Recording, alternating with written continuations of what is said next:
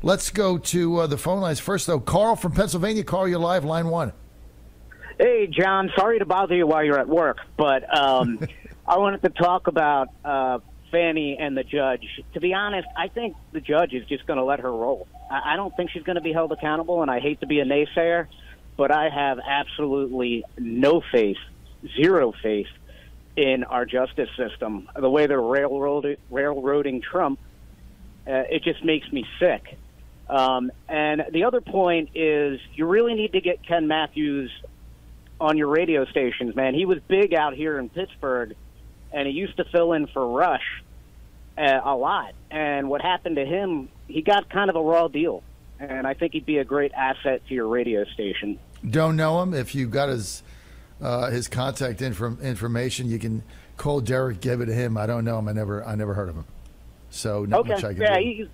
He used to be a guest host for Rush, and he basically got syndicated, and he was reading some of the Hunter Biden laptop stuff to his producer, and it accidentally went live on air, and they canned him after that.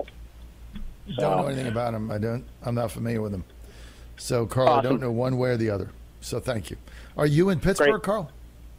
I'm not. I'm in Allentown, Pennsylvania, and you really need to bring that mega bus tour to Ringer's Roost in Allentown, right across from the fairgrounds. I want you to stay on the line. Derek's going to get your phone number. We're going to give that to Christine because you're the second person that has mentioned Allentown and that particular location. So it kind of went by the off our radar screen. Give your phone number to DC. DC, send it to Christine. Tell her we want to get the bus to this location in Allentown, and we'll get that done in April. Okay, Carl? Awesome. Sounds like then I can meet you there. But you got to give your number to DC so he can give it to Christine because I won't remember to do it. All right, buddy. Thank you. Thanks, man. Have a great weekend. You're on the John Fredericks Media Network. As far as Carl, this judge doing nothing with Fannie Willis, I don't think he can. I don't think he can do that. I think the facts here are so disturbing at what she's done, and then her attitude. I mean, her hubris is incredible. I mean, the arrogance of this lady. Like, screw you, I can do what I want, I pay cash. It's kind of unbelievable. So I think the risk the judge has here, if he does nothing, the whole justice system comes under question. I think he's got to get, I predict he gets rid of the two of them. They start over, and that's basically the end of the case. I don't think this judge has a choice. If you want to be a serious judge, there's no way that he can just sweep this under the carpet. Not now that it's gone public and it's been streamed and it's going to go on again today. There's just no way he can say, no harm, no foul. Not going to happen. Nicole Tsai joining us now, senior spokeswoman for the new federal state of China. Nicole, thanks for being with us on short notice. I wanted to get you on today because I wanted an update. What happened here? There's a mysterious death of Angela Chao.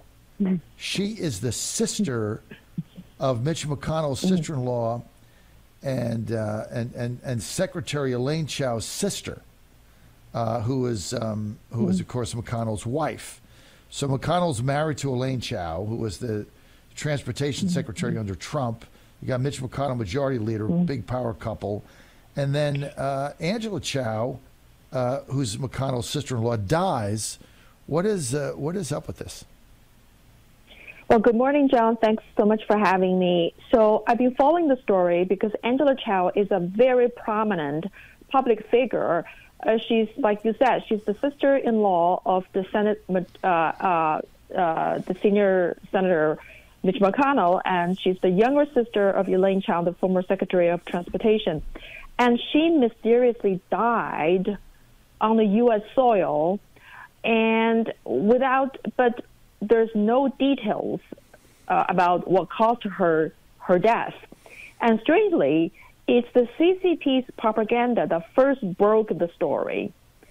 On February 12th, February 12th, the CCP's prominent propaganda media, Tsai, which is controlled by the former CCP Vice President Wang Qishan, they broke the story with details. They said Angela Chao was killed in a car accident, and according to Beijing, there was a truck run over a red light and killed Angela Chao. And this driver was driving under influence, and he was arrested. So that's the details that we first heard from the CCP propaganda, the CCP's controlled media. Then a couple of days later, the U.S. media started to provide more details. So according to the latest report by the USA Today, Angela Chao drowned herself in a Tesla car in a private Texas ranch in a rural area. So she was underwater in her own car, and it was on a private ranch property. And then the sheriff did not want to provide more details as to whose property is this and how come she ended up being in the private property and drowned herself in her own car. So there's a investigation going on. But listen, we have seen how the CCP murdered important people who have access or exclusive knowledge to the inner workings of their either finance or politics. And the CCP has also attempted assassinations against prominent dissidents on the U.S. soil. So I cannot rule out the possibility that Angela Chao's death is caused by a CCP's ulterior motive. And so we just have to pay close attention because we know that Angela Chao's husband, Jim Breyer, he recently said in the Davos meeting that he's going to stop investing in CCP country for 18 months. And Mr. Breyer, he is a prominent venture capitalist, and he's been investing a lot into the CCP country. And so as soon as he started saying that he's not going to invest in CCP country, now we heard the sad news about Angela Chao's death. So I don't want to be a conspiracy theorist, but there's no accident when it comes to anything related to the CCP. So that is very suspicious. So let me get this straight. So Angela Chao, the sister-in-law of Mitch McConnell, the younger sister of Elaine Chao, wife of Mitch McConnell, former Secretary of Transportation in the Trump administration. So we find out that it was first reported when Angela Chao died, the CCP reported she got hit by a truck and the guy was drunk, right? So how do you go? I mean, just let me ask you this. I mean, this is just a simple question. I'm a layman, right? I'm just a radio talk show host. But how do you draw a line between I died in a car accident, hit by a truck and the guy was drunk, to I died underwater in my Tesla on a ranch in Texas and I just drove it underwater and my battery went dead and I couldn't get out? How do you get hit? How do you go from getting hit by a truck to drowning in a lake in your Tesla? Like, how does that make that connection for us? I mean, I'm sad about her death, so I'm not making light of it. But I'm just like, how do you go from I got hit by a truck by a drunk truck driver in the U.S. to I drove my car, my Tesla, into a lake and drowned? Like, how does that work? Well, I'm equally as confused as you were.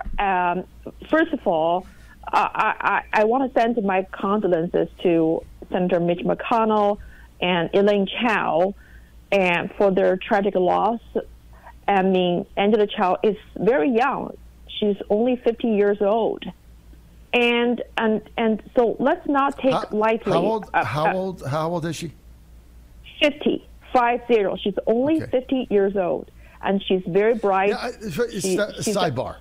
I love the fact that you said 50 is very young. I love that. And you're also very young. I'm going to be 66 in let's see, how many weeks? 3 weeks. I'm going to be 66 in less than a month. So the fact that you said that 50 is very young, I like that. But go ahead. So you're still in your youth, okay? Because 50 is very young, and so 66 is like a youth.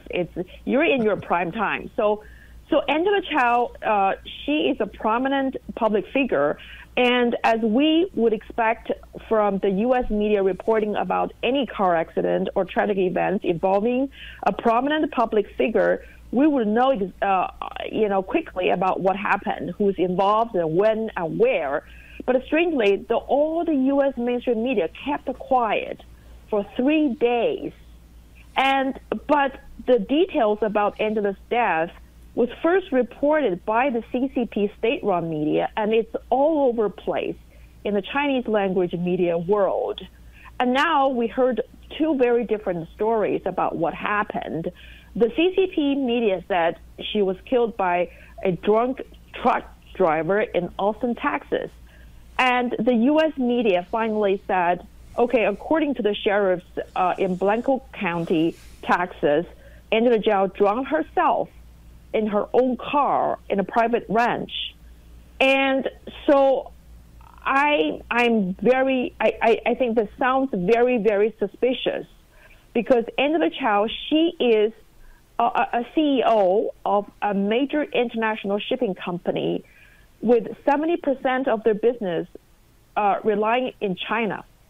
So basically, they help send shipments to communist China, and their shipbuilding was also relying on the CCP government-provided loans or subsidies. So, it's their family business. But as soon as they start showing unwillingness to comply or cooperate with the CCP, then the tragic event happens. So I'm American, and Angela Chao is American. I mourn for her loss, and I urge deep investigation into the real cause of her death, because this is a very blatant. If it's a murder, then it shows that none of the U.S. people living in this country is safe, because Xi Jinping, if they want to silence you, they can assassinate or create a tragic event like car accident, because in China, that's how Xi Jinping has disappeared billionaires. And there's the former CEO and chairman of HNA, which is a multi-billion-dollar company. This gentleman was killed himself, according to the CCP media, from falling from the cliff while taking a selfie photo. I mean, there are many strange reasons being offered by the CCP media for the reasons of death of many billionaires or prominent public figures. And why the CCP, tens of thousands of miles away, why they're the first one to report Angela Chao's death? It sounds very fishy. Could she have been the woman who knew too much? Yes, exactly, because she is the independent board member of Bank of China, which is the CCP's largest state-owned bank, worth $73 billion. And that's why, John, we have been saying decouple from the CCP or you will be killed by it.